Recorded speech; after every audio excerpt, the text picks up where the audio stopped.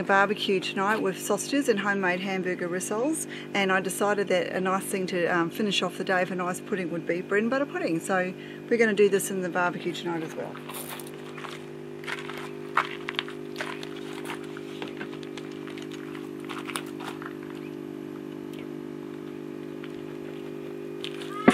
And put that down to half. There we go. Ta-da! Hopefully in 30 or 40 minutes we'll have a nice yummy pudding to eat after our dinner. Okay, it's been 40 minutes, so this should be nice and cooked, so let's have a look and see what we find. Yep, happy with that. And it's going inside. For later, yum!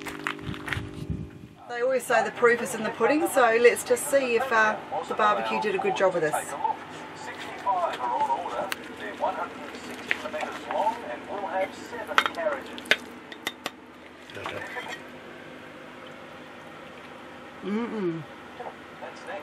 That's good. I'm going to have to eat the whole thing on my own. Doug doesn't like it. Oh no.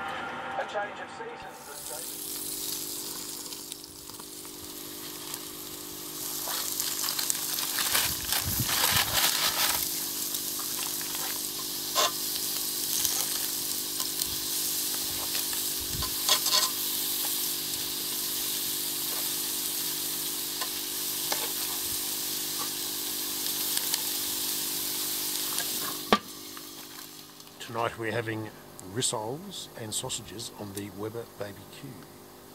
Weber has been warmed for 10 minutes. The meat is on. We'll come back in 2 or 3 minutes and have a look. A 2-minute turn.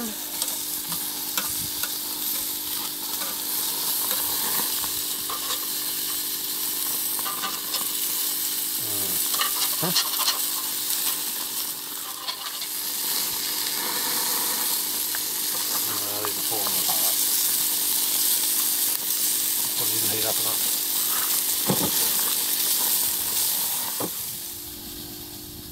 Barbecued sausage and rissole, doesn't it look nice? With salad, tossed salad, potato salad, coleslaw and a bit of seafood salad.